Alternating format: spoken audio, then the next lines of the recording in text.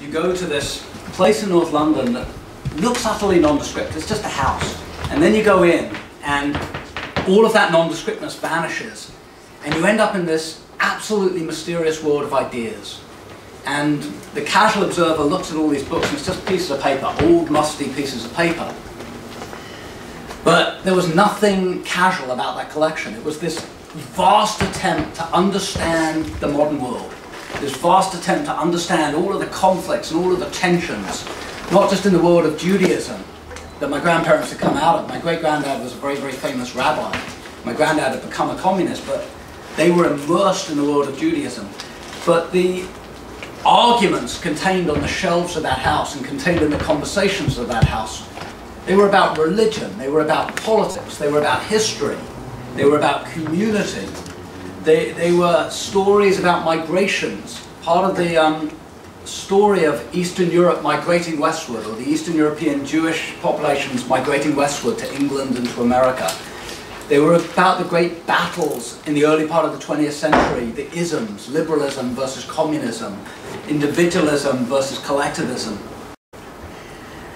And they were about understanding urban living, because there was something quintessentially urban about Hillway.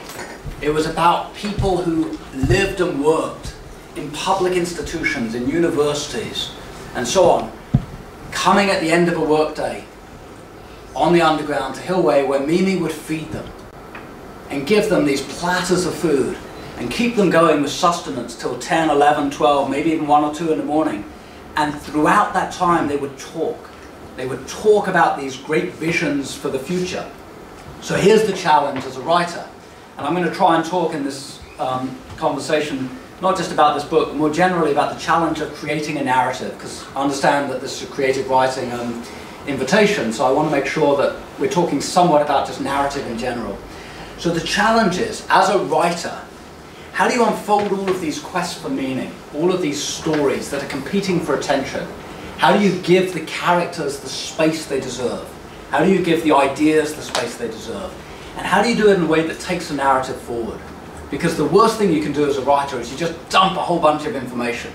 I teach writing in California, and a lot of my writers, you know, they're young, they're inexperienced, and they kind of think it's enough to just go out there and get a lot of information and dump it in any which order on the printed page and hope that magically you get a story out of it. And you don't. You get mess, you get chaos. If you're going to tell a story, you have to work out a structure. It's almost like creating a skeleton for an animate being. You have to create a structure upon which everything else rests. And so the challenge for me from 2010 onward, as I set out to tell the story, was how do you take all of these competing narratives and how do you work out in 300 or 350 pages a way to bring all of this to life? Now, for me, the more I was thinking about it, the more it seemed to me that there were certain ways of categorizing the information, that this was a story on one level about religion. My great-granddad had gone through the yeshivas, the very famous yeshivas of Lithuania and Belarus, at the very end of the 19th century, and he'd been groomed for religious greatness. He was what was called an Ilui. He'd been groomed as a Talmudic scholar from very early childhood. My granddad, growing up in Soviet-era Russia, even though his father was imprisoned in Siberia for a while, my granddad reacted against that.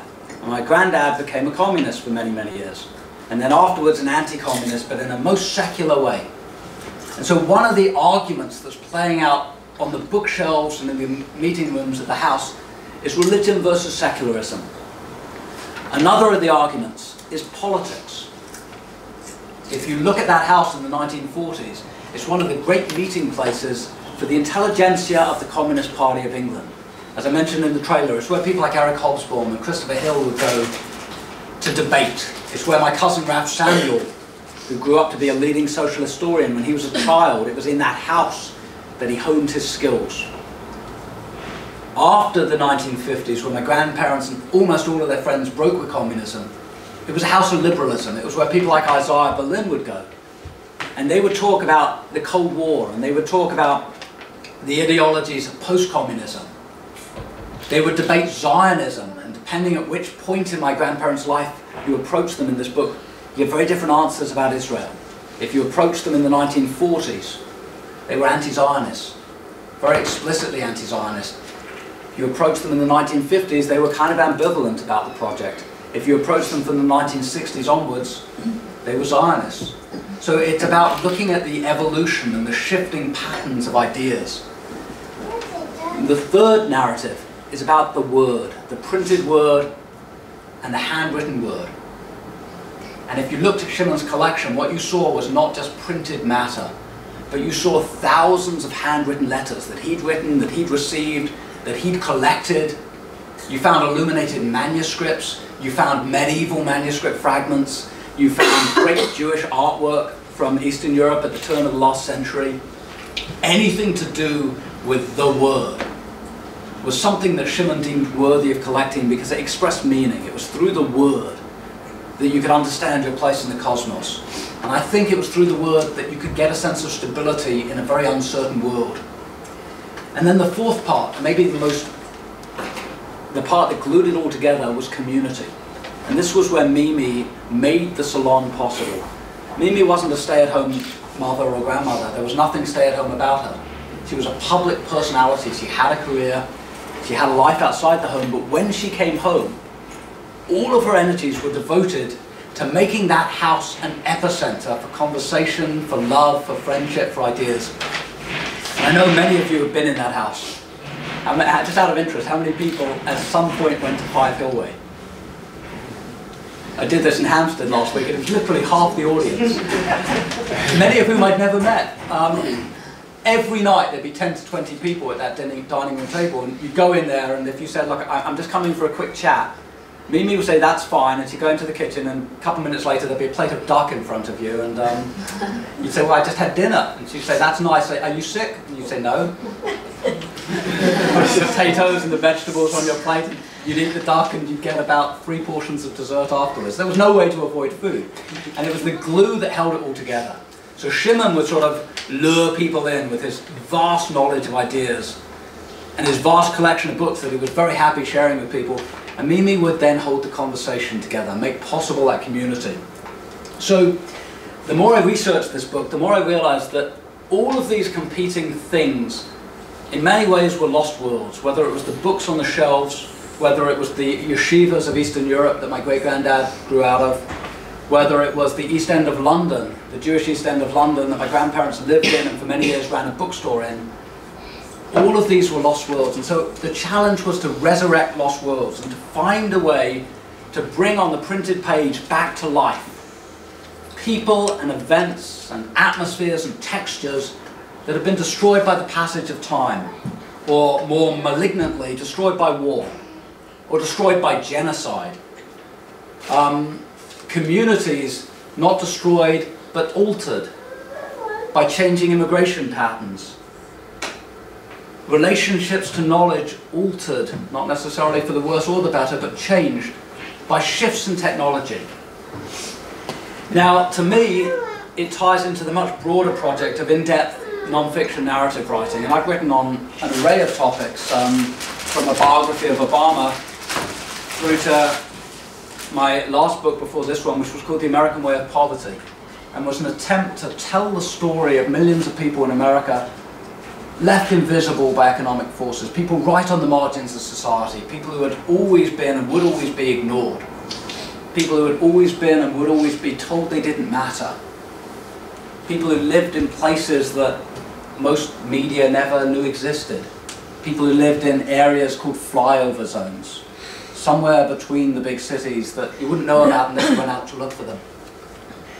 Now, as you tell those stories, whether it's the story of Shimon and Mimi and their house, or whether it's the story of people in Appalachian Pennsylvania, or people in rural Montana, or people living in immigrant colonias in Texas or in California or Arizona, as you tell those stories, as a writer, one of the things you have to work out is a calculus.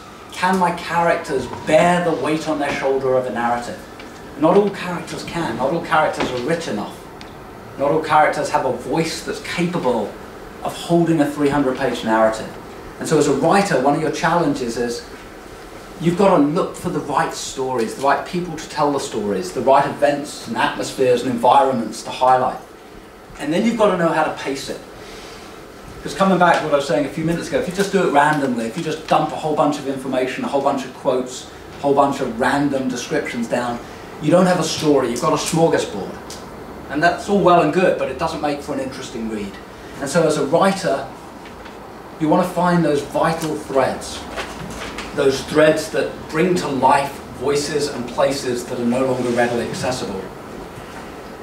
Now, it isn't just about what people say. It's not just about what your characters say, but it's about how they say it. It's about how they relate to each other. It's sometimes about what they don't say. It's about the emotional ticks and the emotional shards that make and break lives and experiences. And so, for me, this was an extraordinarily complicated book because emotionally I was vested in everything. I have my writing mentor in New York, who I studied with, is a man called Sam Friedman. And when I was first learning to write long-form narratives, he said to me, you've got to learn to slaughter your beauties. And it's always stuck with me that as a writer, you fall in love with everything you write. You have to. You couldn't write otherwise. You certainly don't do it for the money. You don't do it because it's easy. You write because you have something or you think you have something to say. And so you write these words and you want to keep everything. And you write these sentences and every sentence is a masterpiece to you. Except it's not. And a large part of the writing project is learning how to edit. Learning how to self-edit ruthlessly. And even if you're in love with those words, or even if you're in love with those scenes and those passages, sometimes they need to end up on the cutting floor. Sometimes they don't make it into the final narrative. And the longer you spend with a project, for me anyway, the more I found that it's the editing that is the polishing part. The writing, you're creating something rough around the edges. The editing is when you smooth it up into a coherent story. Now, part of that is learning rhythms. How do you use punctuation? How do you use verbs, adjectives? How do you use the full expressive nature of the English language to bring these scenes to life? Now, anyone who knew Shimon, for example, knew he spoke very, very quickly. And oftentimes it was quite hard to follow because so much information was coming out in this rush. And so one of my challenges was trying to work out how to recapture his voice. Another challenge was trying to work out how do I recreate the love affair that Shimon had with everything printed. Not just the information in the book, you can get that on a Kindle, but the texture of the paper, the smell of the ink, the colours in the manuscript, the footnotes, the margins columns, even the signature from a previous owner. What was that telling him? What did it mean? What stories was all of that trying to say? What I'd like to do, just for a few minutes, is read you a couple passages from the book. Because I think this is a book that sort of stands or falls, and it's for you to judge, but it stands or falls not just on who inhabits the pages, but how their lives are recreated, how their stories are told. And I'd like first to read you a short passage which is my attempt to convey that sense of absolute delight, almost childlike excitement, when Shimon discovered something new that he could add to his collection. The excitement that Shimon experienced when he encountered a printed jewel was utterly contagious. Friends would share his joy at, say, discovering a volume from the town of Sklov, an area of Medinat Russia, the land of Russia, that had been a part of the Polish-Lithuanian Commonwealth, with a thriving rabbinic culture and a Jewish population of 65,000, until the partition of Poland had delivered the land to Russia in 1772. There, geographically cut off from the bulk of the regional Jewish population, a Polish-Jewish island in a Russian sea, an autonomous Jewish culture began to thrive. As a result of this historical accident, wrote the historian David Fishman, the Jews of Sklov became Russia's first modern Jews. This book is extremely rare. Brad Hill remembers Shimon shouting out. Brad Hill was a protege of his. His Eastern European accent accentuated with his joy, his right forefinger wagging when, as a young scholar, Hill visited the House of Books to study bibliography with Shimon in the 1980s. Hill, who went on to become the librarian, in charge of George Washington University's Judaica collection, pictured the 5'1" Shimon practically jumping out of his seat in his attempt to convey the importance of the moment. All books from Sklov are rare, extremely rare, or as he pronounced it, extremely rare. It was, thought Hill, a worldview as much as a bibliographic statement. What it meant was something like, I have in front of me an artifact from a vanished moment in time, a glimpse into the lives lived by a fascinating group of people who helped in a peculiarly important way to shape the Eastern European Jewish world. And if you are not as bowled over as I am, well, I'm not sure we can go on with our conversation. And that really was Shimon's worldview, whether it was his socialist collection or his Judaica. It was bringing alive past worlds. And if you could not share that excitement, you probably were in the wrong house. I'm going to read one more very quick passage, which goes into something of the texture of these books. Because many of them were printed not just on paper, though even on paper you can see the changes in technology and the changes in expectation over the centuries. Many of Shimon's rarest books were printed on vellum, which was a very expensive form of calfskin that was used for very, very rare Bibles and so on in the 16th century. And Shimon had some. He had a Bomberg Bible from the 1520s. And there was this absolute joy, the textural joy of feeling 500-year-old vellum. The leaves of many of these books were made of vellum, a thick, soft calfskin material that sounded like small waves lapping up against the shore when the pages were turned. Only the very best volumes were printed on vellum. The ink in these pages was as clear 500 years later as the day they were printed. In a Bomberg Bible, even today, one can still see the black lines inked over certain words in the commentaries by Venetian censors, concerned lest anything remotely hinting at anti-Christian sentiment be allowed off of the presses intact. I never asked Shimon how he felt when he touched Renaissance vellum, but given his ecstatic love of rare books, it must have been an almost sensual thrill.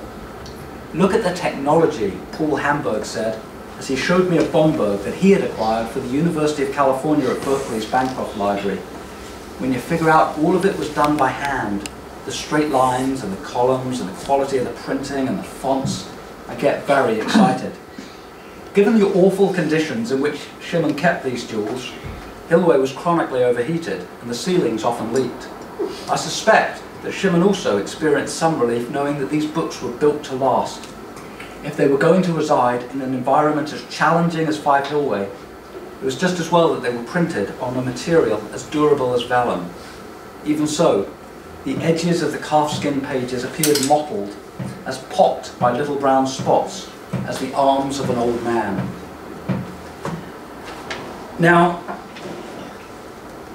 for me, part of the mystery of Hillway was that tactile sense that you got when you pulled a book off the shelf. You could feel history in your hands, and you'd open the pages and you could smell it in your nostrils, because you could smell that feeling of old material that someone hundreds of years ago had put together into a book, and that maybe Shimon hadn't opened in 40 or 50 years. And as you open the pages, the smell of the past would waft up into your nostrils. Now today, we forget about all of that. We think of the printed word strictly as utilitarian. If we want to write something, almost always we email it. If we want to communicate with a friend, we use an instant message or social media system. We go on Facebook. If we want to buy a book, for many of us now our default is Kindle. We download and we read this matter on our electronic screens. Or we use our iPods and our iPads. Now, in Hillway, you would have lost a huge amount of the wealth of the history in that house if all you had done was electronic reading. And Shimon collected every kind of matter that was printed or that was handwritten. He had letters stuffed in desks. Letters to and from people like Isaiah Berlin or the Italian economist Piero Sraffa. He had collected letters written 100 years ago by people like Turgenev, the great Russian writer. He refers in one of his letters, he refers to a Voltaire letter that was somewhere in his house, except it was never found. And I suspect when the house was cleared after his death, that was one of the many historical marvels that vanished. And it's probably a time capsule that somebody who opens a hidden drawer in a second or third or fourth hand bureau that one day resided at Hillway, maybe 100 years from now they'll open that drawer and they will find a time capsule. And it will be a letter from Voltaire from the 18th century that lived for a while at 5 Hillway. Now, understanding all of that, putting all those pieces together, trying to create a picture out of these jigsaw puzzle fragments, that's the challenge of the House of 20,000 Books.